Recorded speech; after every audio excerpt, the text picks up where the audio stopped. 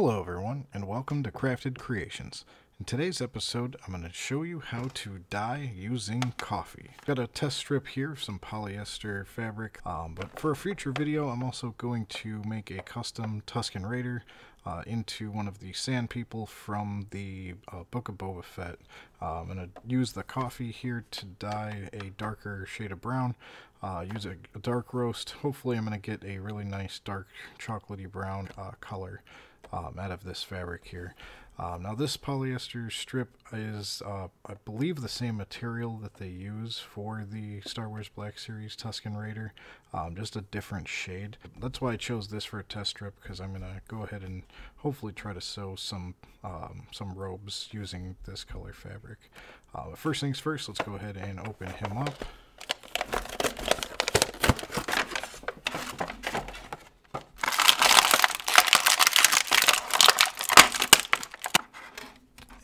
Go ahead and remove the robe.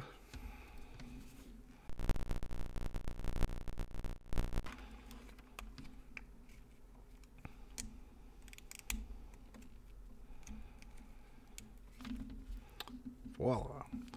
Alright, so now what we're going to do is soak the cloth in water.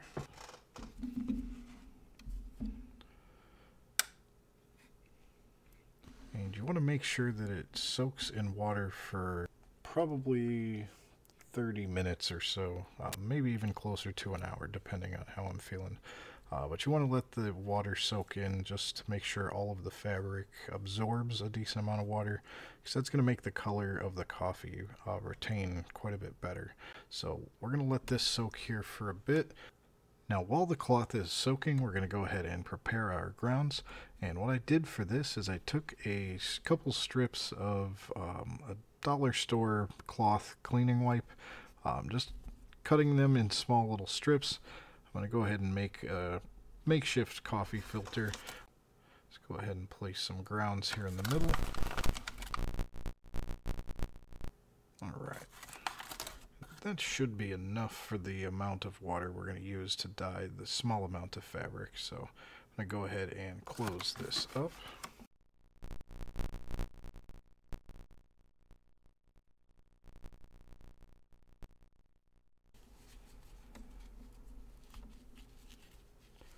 And I'm going to use a hair tie just because I'm not sure how rubber band would react with the amount of heat that we're going to do this.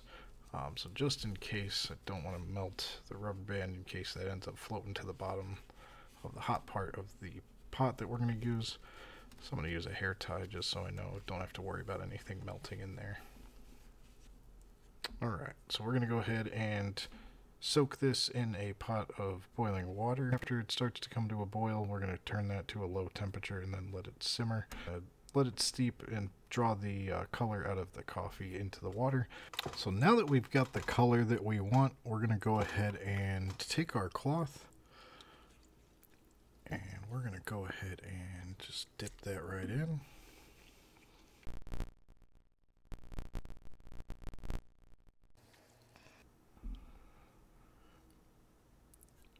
And then we're going to go ahead and put this back on low heat, and we're going to let it sit in there for about an hour total.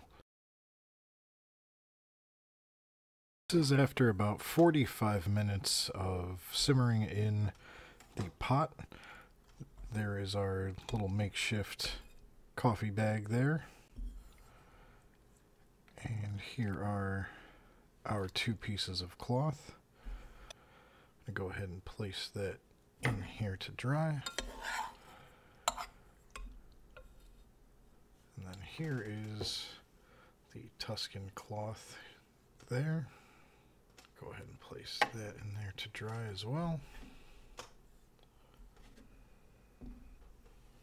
Definitely a huge difference.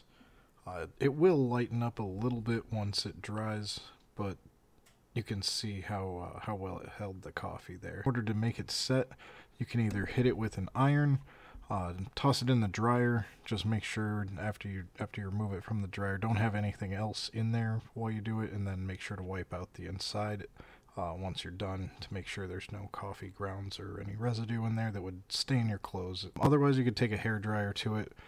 Just be careful not to get too close, otherwise that could be a very dangerous fire hazard. So if you're going to do that, just make sure to keep a distance and just hit it with light heat until that dries out there.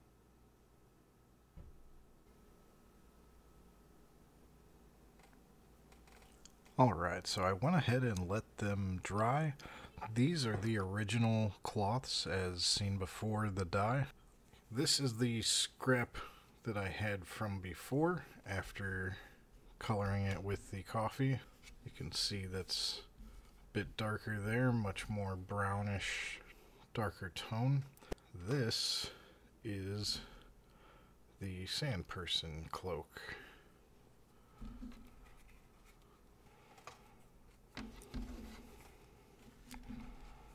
So mine, the ends started to fray a little bit there because I did choose to put mine in a light heat tumble dry.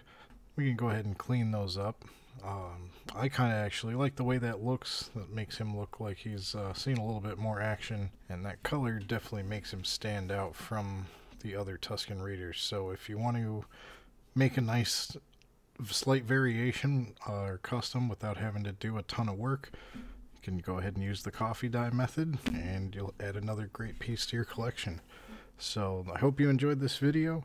If you like this video and you want to check out more customs in the future, don't forget to like and subscribe. Leave a comment down below and let me know what you'd like to see in the future. I hope you all enjoy, and as always, stay crafty.